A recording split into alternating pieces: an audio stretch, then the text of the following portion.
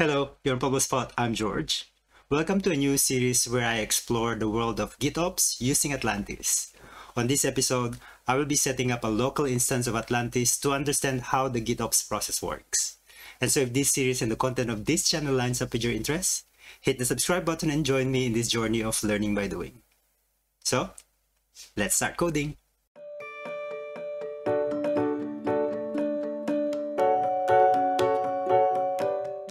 In a nutshell, GitOps is an automated process that leverages on purely version control or Git tool to deploy infrastructure code. Atlantis is a GitOps tool that allows you to track everything that is happening in your infrastructure code repo. What I will be doing today is attempt to set up Atlantis on my local machine. I have created a new repository for this series, which is what I have open currently on my VS Code session. And on the root of the repository, I will create a new directory called scripts.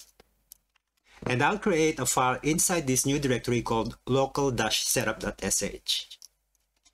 This script will contain all the necessary steps to set up all the prerequisites to an Atlantis local setup.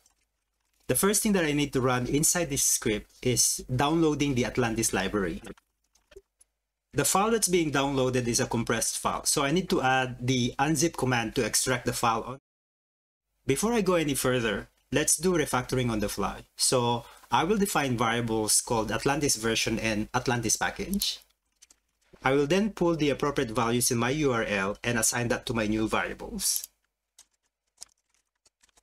I'm running WSL on Windows, so if you are running a different operating system than mine, you might need to fetch a different package or a different URL. But with this change, in the event that I need to change the version, I can straight away know where to change because this is explicitly provided through the variable.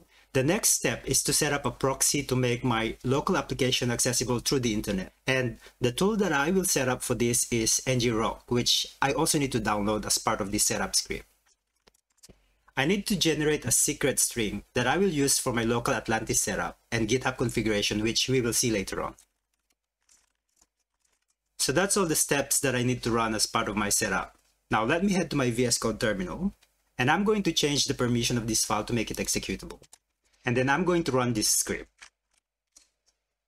I'm going to copy the generated secret string on the console, and then on my VS Code Explorer, I will create a new file to store all my local environment variables starting with the secret variable. And then I'm going to assign the value of the generated secrets into this new variable. I don't want this file to be pushed to my repository later, so I'll create a gitignore file and add this atlantis.bar file. Notice that there are new files on the root of my repository. These are the packages and libraries downloaded and extracted by my setup script. I also need to add this in my gitignore. The next step I need to do is create a GitHub personal access token. And because I am only testing the tool locally, I will be using my own GitHub account with the integration. And so on my web browser, I'm going to head to GitHub. And on my profile at the top right side of this page, I'm going to go to Settings. And on the Developer Settings section right at the bottom of this page, I'm going to select Personal Access Token and then click Generate New Token. I will set the name of this token to Temp Atlantis Token. And then I'm going to set the expiration to 7 days. And on the scopes, I will tick Repo, Read Org inside the Admin Org, and scroll all the way down this page and click Generate Token. This page shows the generated personal access token, so I will copy that and then switch back to my VS Code. And on my variable file, I will add another variable and call it token and set the value to the access token that I just generated. The next thing that I need to do is configure an infrastructure code repository that I will use to integrate with Atlantis. But before I do that, let me go ahead and start running my Ngrok on port 4141. So let me head to my VS Code terminal. Port 4141 is what Atlantis will open once it is running. And the forwarding URL that is provided on this console will be the endpoint that will make my Atlantis instance accessible from the internet. So I'm going to copy that URL and then head back to my code. And on my variables file, I will add a new variable called URL and set the value using the ngrok endpoint. Now let me switch back to my Git account on my web browser. I'm going to use the repository that I created for my AWS single sign-on infrastructure for this integration. And on this main repo page, I'm going to head to Settings, and on the left panel, I'm going to select Webhooks, and then click Add Webhook. I will set the payload URL to the Ngrok endpoint and appending /events at the end. And then I'm going to change the content type to application JSON, and then on the secret field, I will populate this using the randomly generated secret string when I ran my setup script. And then on the section on which events would you like to trigger for this webhook, I'm going to select, let me select individual events, the third option. And then I will make sure that the issue comments checkbox is ticked. This will allow triggers from comments on a pull request. So we will see how this works exactly later on. I will also tick pull request reviews, pushes, and pull request. And then at the bottom of this page, click Add Webhook. And then back to my VS Code. On my Atlantis variable file, I will add two more variables, username and repo allow list. The username needs to be set using the GitHub account associated with the personal access token that I generated earlier. So in my case, it's essentially just my GitHub account. And repo allow list will contain all the GitHub repositories that can be integrated with Atlantis. I will simply set this to read all my GitHub repositories on my account. To start my Atlantis local instance, I will create a new script and call it startatlantis.sh. The first step that I will do inside this script is source my variable file. And the next step is to run the actual Atlantis instance. This command will need switch parameters, which will eventually consume all the variables that I've defined inside my atlantis.var. And now that I have my script ready, I'm going to head to my VS Code terminal. And then I will open a new terminal session to make sure that I don't disturb my Ngrok session. And then I will make my new Start Atlantis script executable, and then start running my local Atlantis instance. And now that everything is all set, it's time to create a new branch out of my AWS single sign-on repository and create a pull request. So let me switch VS Code sessions. This is my AWS single sign-on infrastructure repository. So let me head to my VS Code terminal, and then I will create a new branch to make my changes. And now let me switch back to my VS Code Explorer. And then what I will do is create a new file inside the tfvars directory and call it poc.tfvars. And inside this file, I will set the permission set list. This is the same permission list that I've defined inside my TerraGrant configuration file. And now I'm going to head back to my VS Code terminal and then commit my changes. And then push my changes to my remote repository. And now let me switch to my web browser and then raise a pull request for the changes that I've done. Notice that a process was triggered automatically as part of the pull request checks. This is Atlantis running Terraform plan automatically.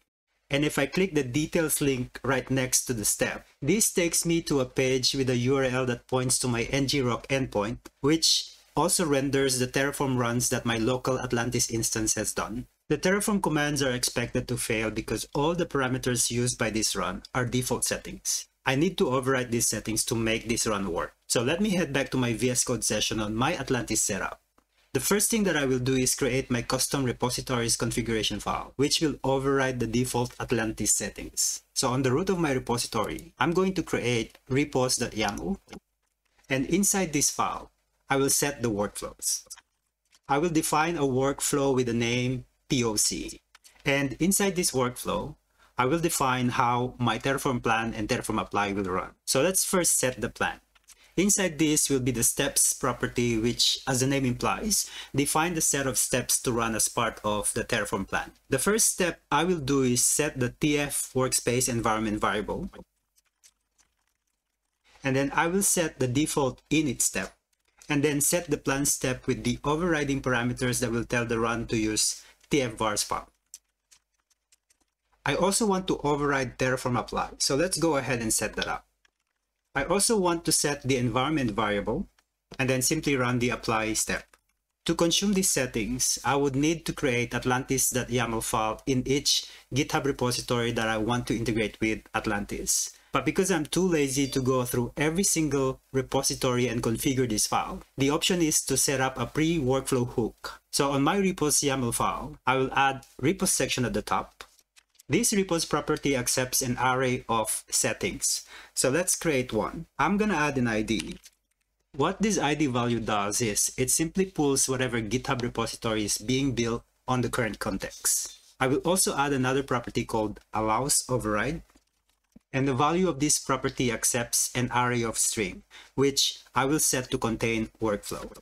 There is a whole spread that discusses all these overrides in Atlantis webpage. So I'll add a link to this page on the description below. And then lastly, I need the pre-workflow hooks property, which will contain all the commands that I need to run before Atlantis starts doing anything else.